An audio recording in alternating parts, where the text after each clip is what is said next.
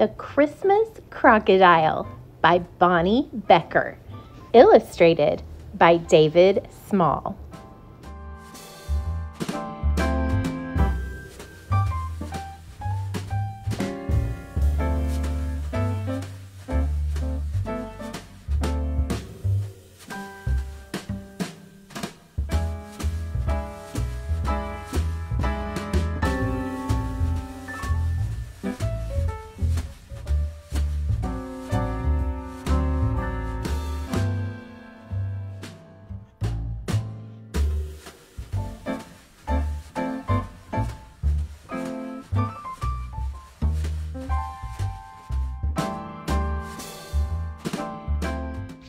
The Christmas Crocodile didn't mean to be bad.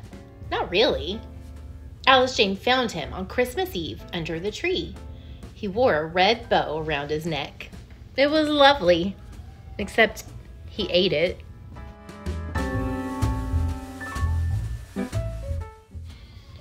Then he ate a couple of presents, just little ones, and he gnawed on Father's shoe, ate the wreath in the hall, and ran away with a Christmas roast. A big one.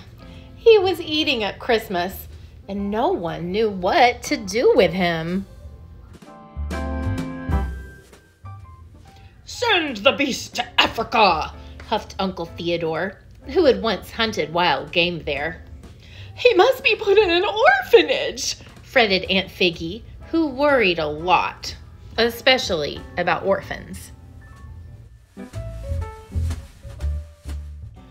"Lock him in the back room, Alice Jane," instructed Father, "while we consider the situation."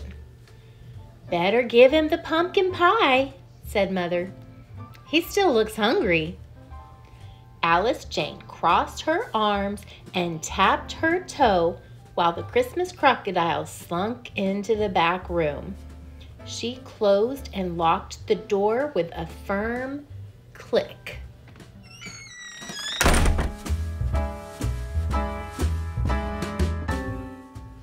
But then she thought she heard him sniffling in there. Not feeling hungry after all, she slipped him the pineapple upside-down cake, along with the pie. "We could make him into a pair of shoes," said Uncle Theodore, who was busy considering things back in the parlor. "Or a pet for some orphans," said Aunt Figgy. "I wonder whose presents he ate," said Cousin Elwood, who had finally finished eating all the fudge the crocodile had missed and could now speak. "He's nice," said Alice Jane. "Maybe we should keep him." "Unheard of," protested Aunt Figgy. "But it's Christmas," said Alice Jane. "Irrelevant," harumphed Uncle Theodore. "He's just a little hungry, that's all," said Alice Jane. "Perhaps the zoo would take him," said Father worriedly. "He needs a real home," cried Alice Jane. "We'll think about it, dear," said Mother, and she sent them all to bed. The Christmas Crocodile didn't mean to be bad. Not really. But in the middle of the night, he ate through the back room door, swallowed 29 crumpets on the kitchen counter, a box of pralines, 1 fruit cake, 5 golden oranges, the left stovetop burner, and a plate of ginger star cookies. They were for Santa! Then he crept upstairs. One door was open just a bit. He nuzzled it open a bit more. Inside, he found tasty talcum powder, a feather boa that tickled his tongue, and a swig of perfume. Just right. Then he found 10 pink toes. He sniffed them. He licked them. Yum! He took a teeny tiny bite.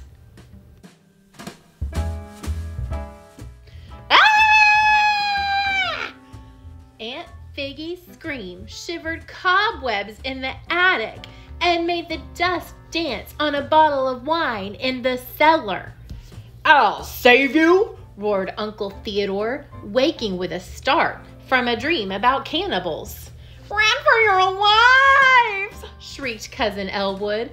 There's blood, gasped Aunt Figgy, pointing to a pinprick of red on her little toe.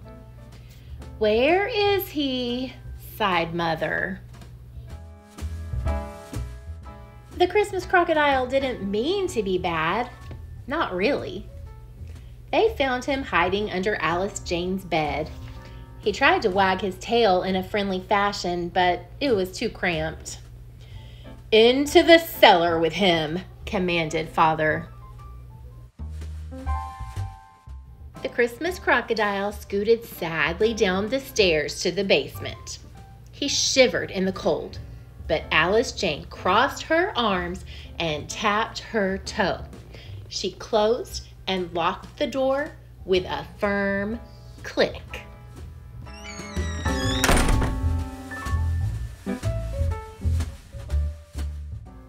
She went back to bed and lay under her warm blanket. She swallowed a lump in her throat. Somehow, it didn't feel like the night before Christmas anymore. She slipped out of bed, her blanket held close, and crept quietly down the stairs to the basement. She wrapped the crocodile snugly, tucking her blanket under his chin. She found an old candy cane covered with lint in her bathrobe pocket. She broke it in two. One for me and one for you, she whispered. The Christmas crocodile gulped happily and closed his eyes. The cellar door creaked open. You know, he could be an orphan, hissed Aunt Figgy, slipping inside. She tucked her hot water bottle under the crocodile's toes. A crocodile saved my life once, announced Uncle Theodore, coming in behind Aunt Figgy. Decent chap, really. He spread his Zulu robe over the crocodile's tail. Perhaps he's learned his lesson, said Father, peering around the door and holding up his red earmuffs. Is it time to open presents yet? Yawned Cousin Elwood, stumbling in. He patted the crocodile on the snout and fell asleep. Mother came last. She spread a fluffy comforter across them all. We couldn't leave him alone, she said. Not on Christmas Eve. Everyone nodded. The Christmas crocodile let out a contented snore. Full at last, observed Father. Everyone sighed. Then they all settled down to wait and watch. The Christmas crocodile didn't mean to be bad, not really, but somehow everyone fell asleep.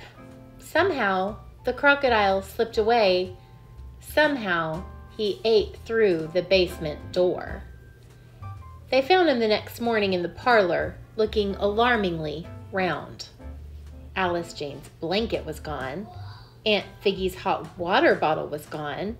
Uncle Theodore's Zulu robe was gone.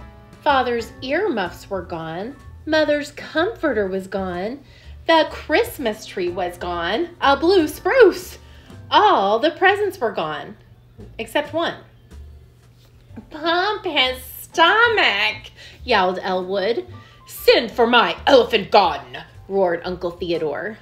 Those were for the orphans, shrieked Aunt Figgy about the missing presents.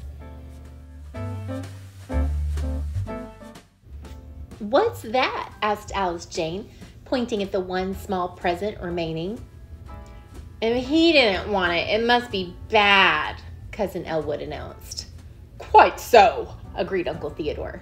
Aunt Figgy nodded. I'll open it, said Alice Jane, and she quickly tore off the ribbon. December 25th, dear family, hope you like crocodiles. Love, Uncle Carbuncle, XXXOOO. It's from Uncle Carbuncle, cried Cousin Elwood. Good old Carbuncle, shouted Uncle Theodore. Carbuncle at last, breathed Aunt Figgy. But we haven't got an Uncle Carbuncle, protested Alice Jane. Since she was right, no one knew what to say. But Alice Jane knew. It meant that the Christmas crocodile had been delivered to the wrong address. And sure enough, the doorbell rang.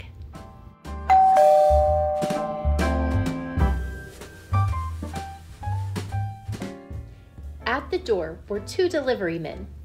"Take him away," Father said firmly. The 2 men hoisted up the crocodile and staggered down the snowy steps to a waiting van. "Goodbye," said Alice Jane sadly. The Christmas crocodile snuffled. One great crocodile tear ran down his snout. But then he saw the sign on the delivery van. Carbuncle, Vegetarian Cafe, and Reptilian Petting Zoo, all you can eat. Eat, drink, and be wary. "I'll come visit soon," promised Alice Jane as they loaded him into the van. "Merry Christmas!" cried the delivery men. "Merry Christmas!" cried one and all. The Christmas crocodile didn't mean to be bad. Not really. He waved his tail farewell, but as the van rounded the corner, it did look rather like a delivery man's cap in his jaws. "Well," sighed Mother, "peace at last." "Yes," agreed everyone, except Alice Jane, who didn't say a word.